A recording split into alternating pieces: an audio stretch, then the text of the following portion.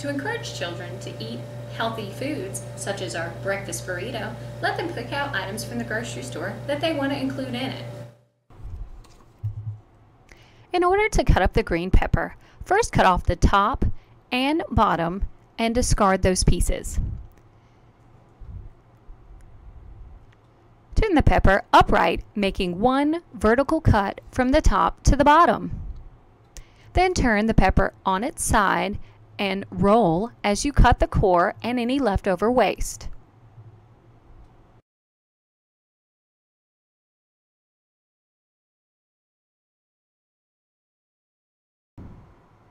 Then you simply make vertical slices on the skin side of the pepper and dice.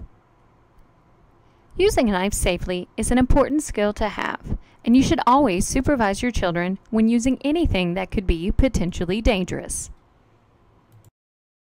Crack the eggs and scramble, then add to the skillet with green peppers. Now, what is a breakfast burrito without bacon? For this recipe, we're going to substitute regular bacon for turkey bacon to make it a little healthier. Other ways to make this recipe healthier is to use low-fat cheese and whole wheat tortillas. Once everything's ready, then your kids can help make their own burritos, making sure to add in all of the healthy vegetables. You may have to simply help them roll up the tortilla tightly so none of these good vegetables fall out. Now we're going to put everything together. First, we're adding our eggs with green peppers to our whole wheat tortilla. Then we're going to add a little bit more color with our tomatoes.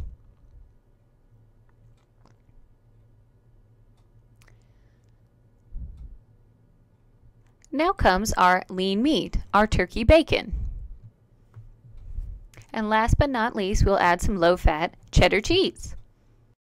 One of the things that we love about this is it provides all 5 food groups. Your eggs and your bacon providing protein, your green peppers, vegetables, your tomatoes, fruit, your cheese serving as the dairy product, all wrapped up in your whole wheat grain tortilla.